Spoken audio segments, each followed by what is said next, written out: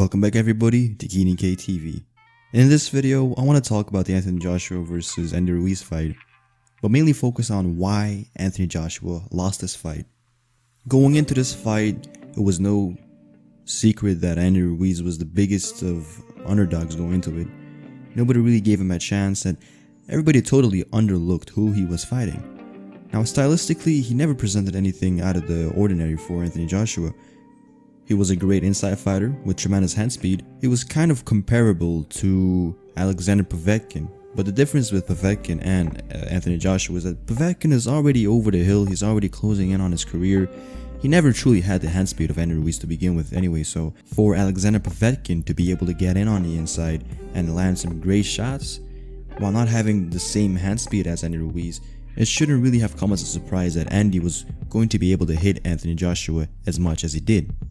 Now looking at this fight in summary and looking at what Andy Ruiz was able to do very well was be very calculated, very patient, and just be opportunistic with the openings that he has created for himself. Immediately in the first round, we saw that Andy Ruiz was able to parry away the jab, get in on the inside, put his head on Anthony Joshua's chest, and then in that pocket throw fast combinations that simply Anthony Joshua could never ever compete with. And that was always one big problem with Anthony Joshua. He sometimes has a bit too much of a heart. When it comes to those certain little pocket exchanges, he would like to throw with you. And when he did, the faster fighter out of the two would normally get the better out of it.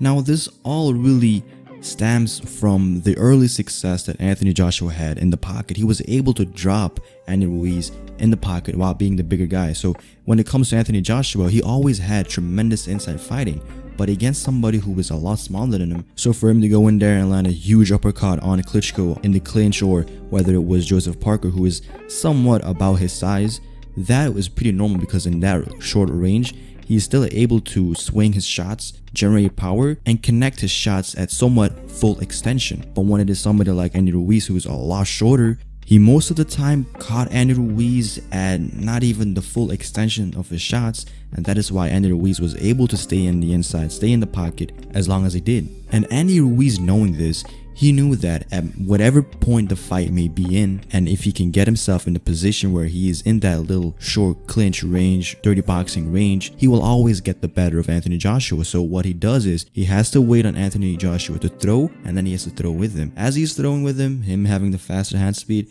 that means he's going to be catching Anthony Joshua, at least most of the time, off guard. And Anthony Joshua has shown to have a somewhat of a suspect chin throughout the years, so for him to catch him flush on the chin, temple of the head, and also it being unexpected and it coming from a blind spot for Anthony Joshua, that had to multiply the damage that Anthony Joshua had to take. Now one thing about Anthony Joshua, it has always been the fact that he was pretty good at recovering pretty quickly.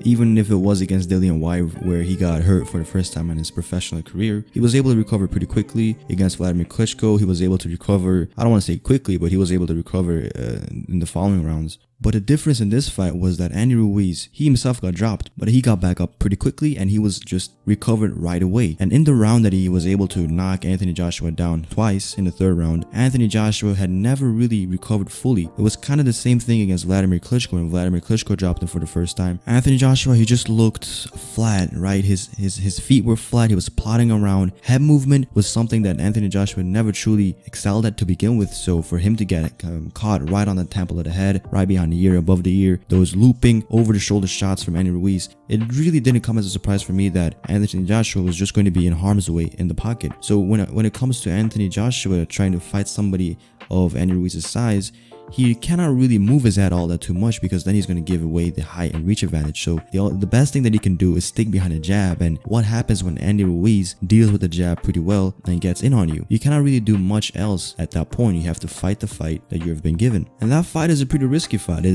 is a really big firefight that Andy Ruiz seems to just get the better of him every single time. Because all the shots that Anthony Joshua caught Andy Ruiz with, he saw most of them coming. But when it came to Andy Ruiz catching Anthony Joshua, it seemed like Anthony Joshua didn't really know when and how he got hit.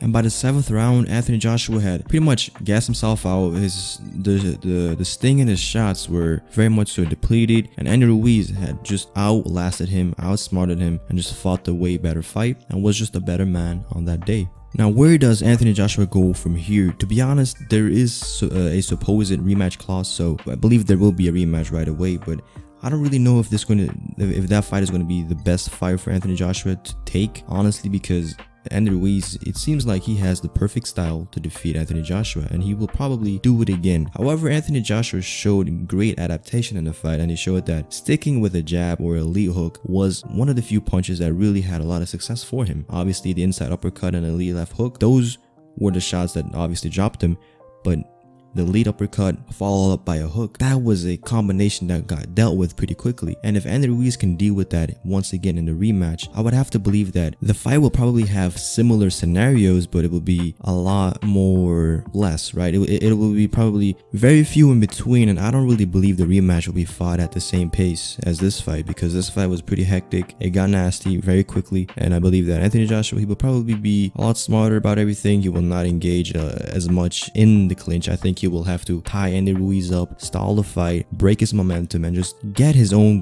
groove back, and then just piece by piece use his jab, lead hook, break down Andy Ruiz. But Andy Ruiz, given he is very tough, very durable, great stamina, hand speed is always there, he's also a very underrated puncher in my opinion. He was able to get him quite often, he was able to catch him, and finishing a fighter like Anthony Joshua and continuously just finding a way to land flush even after Anthony Joshua adapted to situations, that just speaks volumes of the veteran and skill that Andy Ruiz possesses. So in the end, I would have to believe that Anthony Joshua, he should have a lot more success, but I don't really know if he can deal with Andy Ruiz's inside fighting. But if he can stick behind a jab and keep him at a long range for him to pick him apart with, then yeah, obviously he can do it. But I would have to assume that the rematch will be a lot more favorable for Anthony Joshua. But for now, this really just showed that Andy Ruiz was just a better man on the day.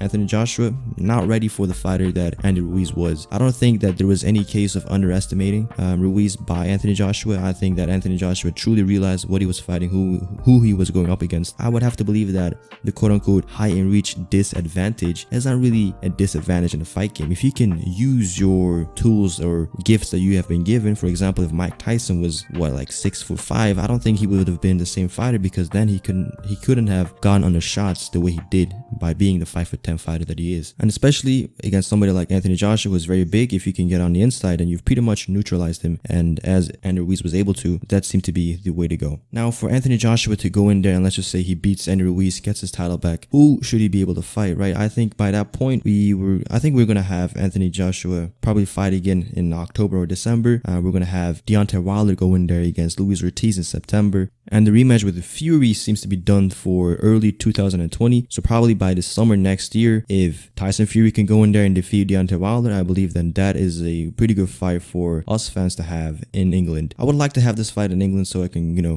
fly over and watch the fight. Obviously, if Fury and AJ win, I mean, they're both from the UK, so it doesn't really make sense for that fight to take place in the US. So personally, I would like that fight to be in the UK, but if Wilder wins, I don't really know. I would have to think about where I would want that fight to be, because if Anthony Joshua has all 4 belts, he still is the A side of the negotiations. So I would have to say that Deontay Wilder has to bend over to Anthony Joshua's will a little bit and probably fight in the UK. But in the end, only time will tell how everything will be playing out. For now, this has been the truth behind Anthony Joshua's loss. I hope you guys enjoyed the video. What do you guys think is next for Anthony Joshua? And who do you guys think he will fight next? As always, I have been Keenan from Keenan KTV, signing off. Later. If you like what I do and want to see more, please consider contributing to my Patreon. Link is in the description below.